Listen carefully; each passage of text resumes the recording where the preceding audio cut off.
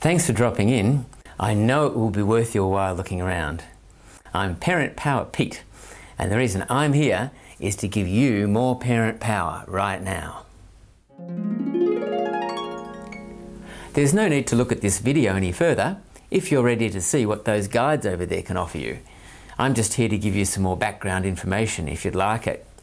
But if you are ready, turn me off and go get those guides.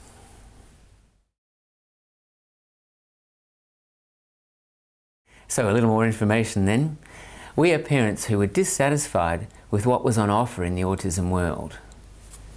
All we were told, and it's usually the line you're still given, was how to treat the symptoms of mild autism. And how to keep our boy essentially in palliative care, living in his own world with structures, living with what they said was an incurable disorder.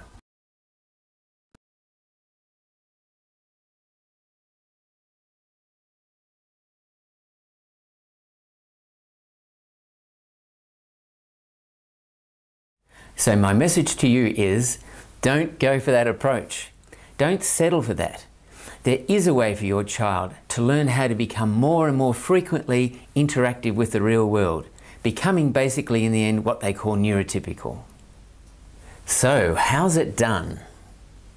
Rather than focusing on autism symptoms, for example, worrying about your child's poor eye contact or poor communication skills, and instructing your child to look at you or speak to you, the first thing to do with this new approach is to change your emphasis from instructing and instead focus on understanding your child.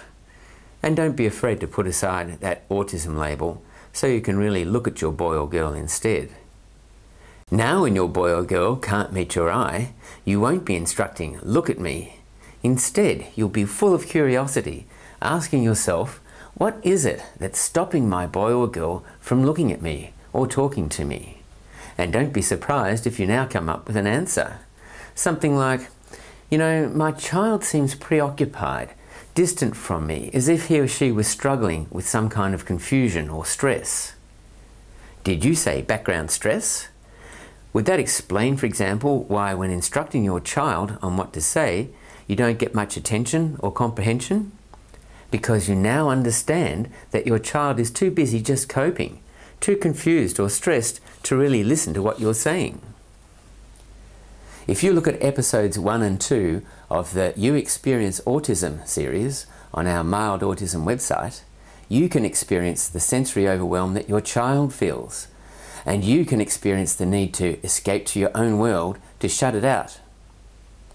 This experience will remind you how important it is to understand what your child is going through first before you attempt to instruct. So, what's the moral of the story? It's that the understanding method of training works far better than the traditional instructing style, and that it doesn't require rocket science to appreciate that. So, what do we do instead with Parent Power real-world training?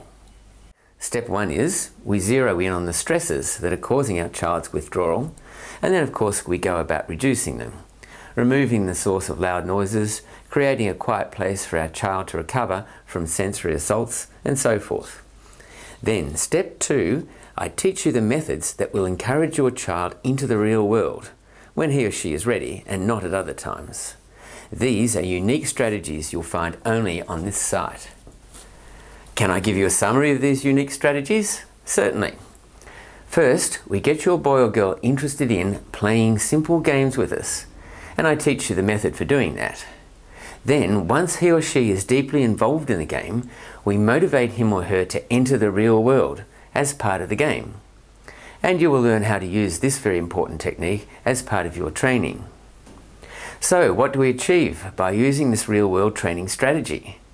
What we are doing is we are teaching our child to connect the experience of having fun with the experience of real-world entering, so that our child wants to be in the real world more and more often.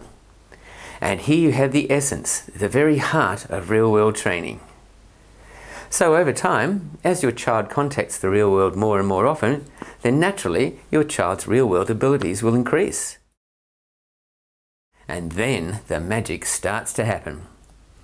As your child's real-world abilities begin to increase, so all the own-world disabilities start to decrease. And then all those symptoms of autism that you were so worried about will begin to fade away over time of their own accord, because they are being replaced by your child's real-world understanding and capability, while your child gets closer and closer every day to the neurotypical level. All achieved through your understanding of your boy or girl, not your instructions. I wouldn't be too concerned if what I've said isn't clear yet, especially if this is the first time you've come across this new and very hopeful information. After all, not many new things are instantly understandable. But you'll find if you begin the real-world training, as you actually go through the course, it will all become very clear and easy to do. So now it's time to look at those guides, so you can begin your new adventure of better understanding and better helping your boy or girl, making all your lives easier and happier.